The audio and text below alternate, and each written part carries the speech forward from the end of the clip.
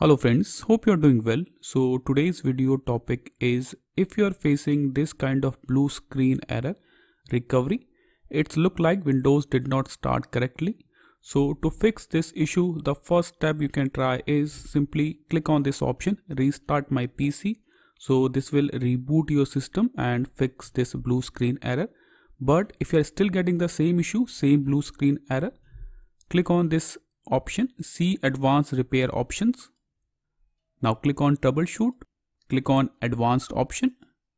The first step you can try is click on this startup repair option. So this option will repair all the startup files and fix this issue completely. So click on this option, startup repair. This process will diagnose and check your system and try to fix the error. So you have to wait for a few minutes. So this method is unable to fix this error, startup repair. Startup repair could not repair your PC. Now move on to our next method. Click on advanced option. Click on troubleshoot. Click on advanced option. The second method you can try is click on this option, command prompt. Now you have to type a few commands to repair your Windows corrupted files manually. So the first command will be chkdsk /f c:.